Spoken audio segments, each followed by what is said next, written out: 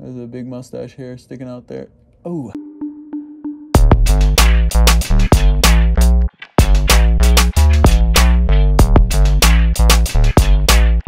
Yo-ho-ho-sha! What is up, Johku KRU? It is me, Johku DMD, and I am here with another box from Japan! This is a box from Japan. It is Dragon Ball Super from Japan, the Dragon Ball Super card game, Cross Spirits Unison Warrior Set 5. If this is your guys' first time here and you want to see Shrip'ms and deck profiles and all that Dragon Ball Super card game goodness on a weekly basis, smush that subscription button if you're a returning member of the Johku KRU. Let's find these secret rare. I'm on a pirate mission, on a pirate hunt for shiny treasure. Dragon Ball Super card game, shiny, amazing cardboard. Shrip'm. We got our booster box here to Shrip'm with our dragon's knives to slice them here. And let's get in here. It's got to be deep in the box somewhere. Ooh, SPR Badrock. Very, very nice box topper. And of course, we gotta bless him. The pack of Gogeta be bless him. Let's find that secret rare in you there. Shrip'm. And we got a parallel foil. Hunting, searching for the secret rare. Where could it be? It is going to be directly at the back of the pack. It will be the last card in the pack. So you got to just Shrip'm and get right in there and pull that secret rare right out of the back of the pack. So excited. The secret rares from this set just look absolutely gorgeous. They're really, really good looking cards. All the art in this set just looks great. They did such a great job with them. But that Goku Frieza secret rare is the one we are hunting for, and it may or may not be in one of these packs. But it should be, since we got a bless in the box. I'd love to pull a God box. The God box has God pack, and the God pack has an SPR. And the box also has a secret rare in it. So if we do pull a God pack, there's a pretty good chance that the secret rare is going to be in the same box.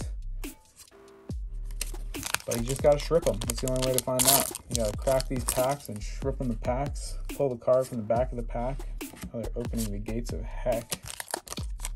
I am really looking forward to playing a couple different archetypes in this set. I think Jiren's going to be really fun. I also think that the Helku is going to be really fun. I was really psyched on the Skillless Gohan, but after some testing, it seems like it has some plot holes. Without keeping the Gohan... Ooh, our first SPR, Android 18.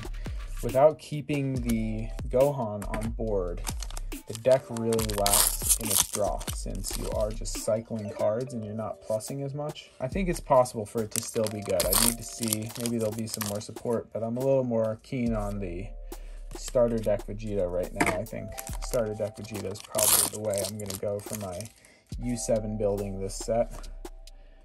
He seems pretty strong. I think also the old starter deck Goku from set 9 could be really good as well. Ooh, yo.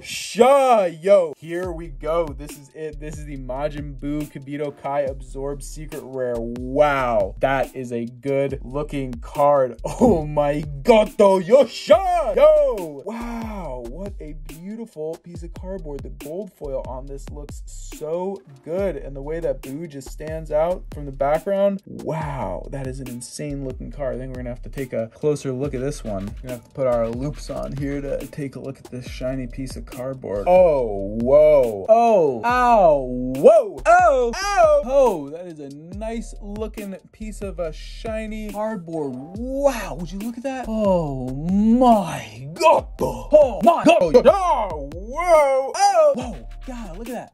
Look at the shine on that thing. That is something else. I have not seen a piece of cardboard that looks this dang good when it's so shiny. And this card is insane. You can just straight up steal a Unison with this thing, which is nuts. That is bonkers. That is completely bananas that you could just sneak in and just snag someone else's Unison in a activate main or activate battle. There's a big mustache hair sticking out there.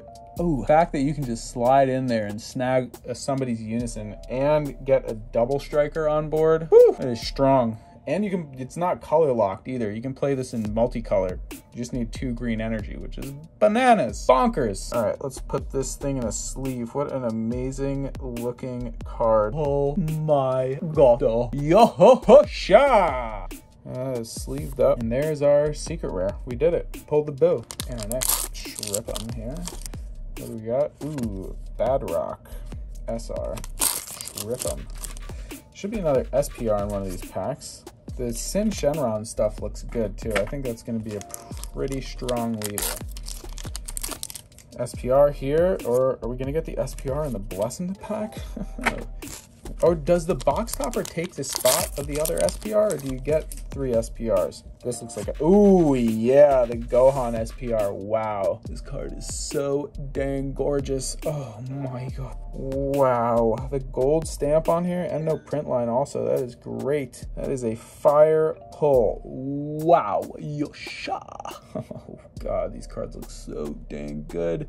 Wow, what a box. What a fire box. SPR box topper and a secret rare and the Gohan SPR. Amazing. Anyway, guys, that's been the Shrip'm. I hope you guys enjoyed this Shrip'm. I am a dentist. I can't end the episode without doing a dental tooth tip. My dental tooth tip today, don't do at-home orthodontics. Go to a dentist and talk to them about it. There are a lot of problems that can arise from trying to do your ortho at home. If you try and straighten your teeth with one of those companies that you just get all the stuff mailed to your house, there are a lot of problems that can arise from that. You can lose teeth even, so I would highly recommend going to a dentist and talking about them, getting a consult, and if you want to straighten your teeth, do it that way. That's been my dental tooth tip of the day. I am Johku DMD, and I'll see you guys next time.